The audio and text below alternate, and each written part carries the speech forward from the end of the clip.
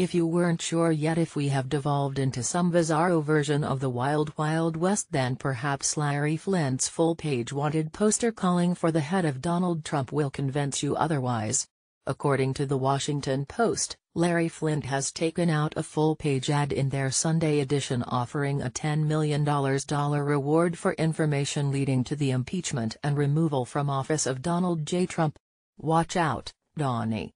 Larry Flynt is indeed your huckleberry. According to Flynt, best known as the publisher of the pornographic magazine Hustler, outlined numerous reasons he felt President Trump needed to be removed from office, charging him with everything from compromising domestic and foreign policy with his massive conflicts of interest global business empire to telling hundreds of bald-faced lies to gross nepotism and appointment of unqualified persons to high office.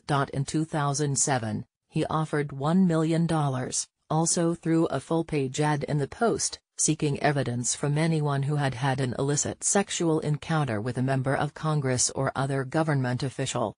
He had done the same in 1998, and the information that emerged reportedly influenced the resignation of Republican Congressman Bob Livingston, who was in line to be Speaker of the House.